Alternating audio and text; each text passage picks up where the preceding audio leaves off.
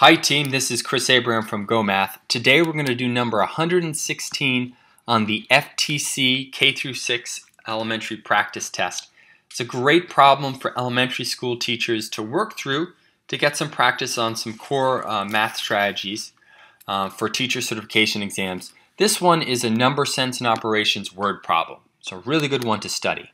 I want you to read it over and I want you to work through it first. So you can pause it now, read it over, and then I'll model how to work through it.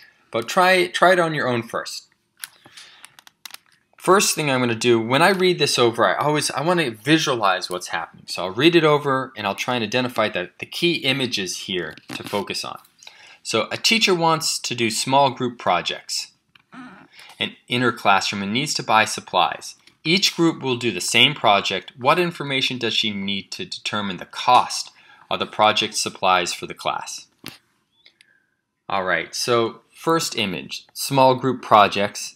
Alright, she's doing these small group projects, and I'm thinking that the students here are divided into groups, and she needs to buy supplies. So there's going to be this buying of supplies here is going to equal some sort of money.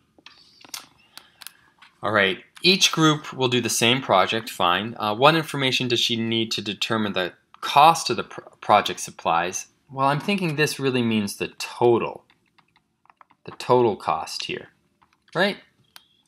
So if I wanted to find out the total cost, right, the total amount of money that she's going to spend is going to be equal to, wouldn't it make sense, the number of groups, right, times what? Times, wouldn't that be the amount of money she spends per group? You know, this is the amount she pays per group. If we knew this, we could find the total.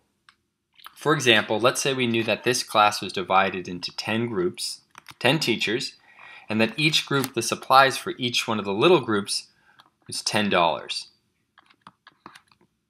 Then we could determine that the total cost that she's going to spend on this project would be 10 times 10. The total cost would be $100. Now if I go back and I look at these pieces of information, we've kind of identified already the parts that we need, but let's just clarify. Number 1 says number of students in the class. We don't really need to know the number of students in the class. We need to know the number of groups, because each one of the groups are going to do the same project, and we're basing the materials, we're buying materials for each group. So it doesn't matter if there were 100 students or 20 students. We need to know how that class is divided into groups so we can get the number of groups and then multiply it by the cost per group. So this one is not necessary. Total cost of supplies for one project.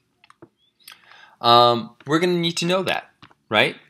That's going to be, you know, that's our $10 here. One project costs $10. You know, really important. It's important that we know that, you know, it's going to cost $10 for that one project. Number of groups. We're going to need to know that, because we're going to take these two values, cost $10 times the number of groups, and that's going to get us the total amount it's going to cost.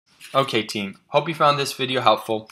This is Chris Abraham from GOHmath. Have a great day. Take care.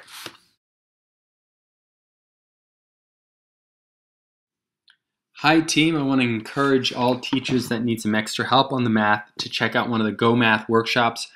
We're holding them in Massachusetts and in Florida to help teachers get ready for the teacher certification exams. Check it out. I'm sure you'll find it very helpful.